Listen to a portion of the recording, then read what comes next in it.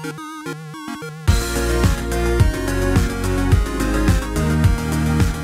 everyone, welcome back to another Anime Kingdom review. As you see by the title below, this is on episode 6 of Kiss Him Not Me, and honestly this episode was pretty funny. I actually really enjoyed it. It's like a full-on reverse shipping war that happened in this one, and I guess I just kind of really enjoyed it because, you know, if you watched anime, actually if you just watched any like show or read a book, there's always a bunch of people, you know, there's a pairing that you like over another pairing, and obviously that's where shipping comes in. But of course, for this one in particular, it's reverse shipping. Pretty much they explain it that also you think differently on which character, which person is, you know, the pretty much the pitcher and the other one's the catcher.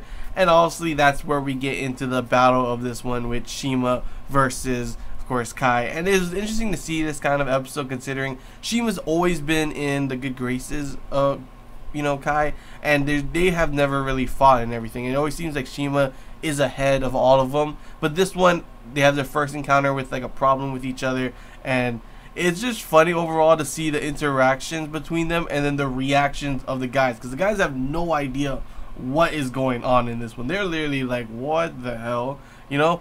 Though I may add, at the beginning part, I love that part when Mutsumi did the head fever kind of thing. Oh, you don't have a fever. I was like full on like, that's my shipping right there. I ship them. They're gonna. I say Mutsumi Senpai is the best, obviously. But of course, after that, they start talking about there's this new anime they watched, Seesaw, and as usual, they're going crazy over it. They love this one character, Akane, and then of course that's where it comes down to, obviously, you know, Shima thinking it's Akane X Lord, while of course, you know, Kai thinks it's Lord X Akane. They have a huge like it's like, what did you say? Can't you tell it's this? And they're like, no, hello, it's actually it's this. It's official. This is how it is. And it's just so funny to see the battling between them, because like I could totally see this kind of stuff happening between two people depending on their shipping kind of pairings. You already see people, you know, kind of fight each other over their shippings when it's just a different pairings, but when it comes to like this with reverse shipping war kind of thing, it was just funny and interesting to watch overall, especially considering the guys had no clue what it is. And of course they do kind of get a little, you know, like I said, they describe it by Kai's friend pretty much explaining it to Igarashi and Nana through using their pairing, which is pretty funny honestly, and they're just like, oh, okay. But yeah, pretty much it was pretty interesting this episode, considering, for me at least, that all the guys actually wanted to help you know, Shima and Kai get back together as friends. That was kind of weird, especially with Nana. I would expect him to be like, ha ha ha ha, we can get her out of the, you know, the running for Kai.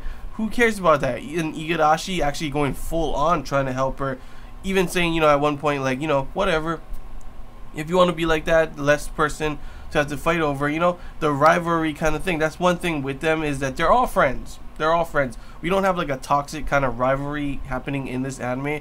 They're obviously shown to be all friends, and they may have their differences. They may argue a lot of times, but obviously you see in this one, especially with Shima, like I consider her being like on the forefront of this, you know, for Kai's heart and everything, besides obviously Mutsumi. But so it's pretty interesting to see that, you know, they would all try and help her, especially Igarashi doing like a whole bunch of things. Though he did say, you owe me one, when he told her where she is. So we may see, I don't know, that may just be saying that because you're like, all right, whatever, you owe me this, you know. But we may see something along the lines where he ends up like, you know, you owed me for doing this, you gotta help me now. We may see that in the upcoming episodes. I can definitely see that happening. But pretty much it was just funny to see like the guys trying to get them back together. They go to a restaurant to start talking like, oh, dude, we started watching the anime. It was super cool. It's super cool. And then of course Shinomiya is an idiot and full on says, yeah, I could totally see the princess ending up with the Lord. And they're like, what? That's not it. And they all get mad. I'm like, oh, sorry. You know, Nana just like, you stupid, is your mouth broken? And then like even saying, oh yeah, I looked it online. They're the best. This is the highest pairing rating right now. And they're like, oh, you mean? And they say their versions of the pairing.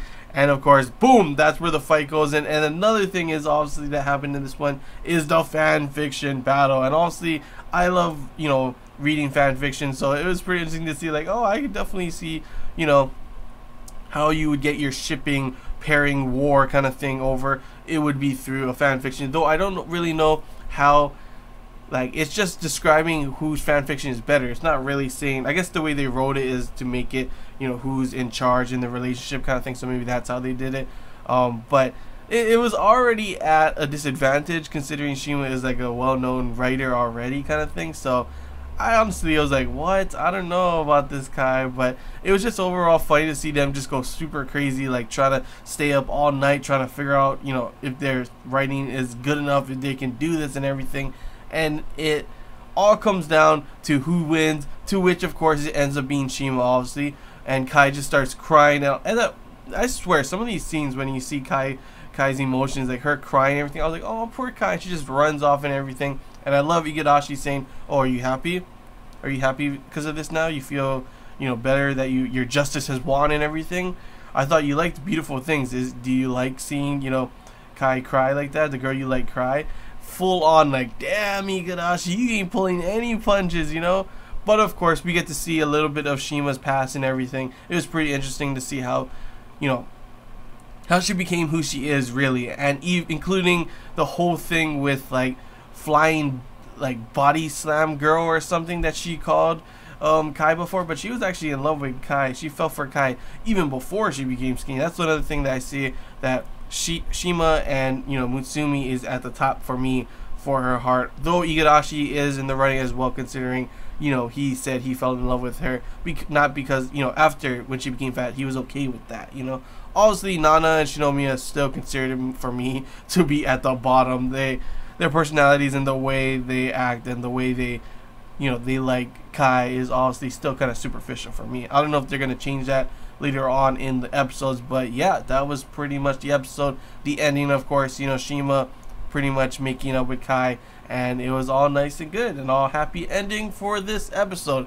But yeah, overall I love this, you know, reverse shipping war battle kind of thing, this fan fiction battle thing. It was pretty enjoyable, lots of funny moments for this one, because like I said, the last episode, the first half, it was a hit or miss. It was okay, but it wasn't like super funny. But I actually really enjoyed this episode and found it really funny that they put this in. I can't wait to see what they're gonna change up and put in the next one. This one was definitely a more focus on Shima and, you know, Kai together. So I wonder if they're gonna try any of the other guys. We need more Mutsumi. That's what I say. We need more Mutsumi. So please give us that, you know.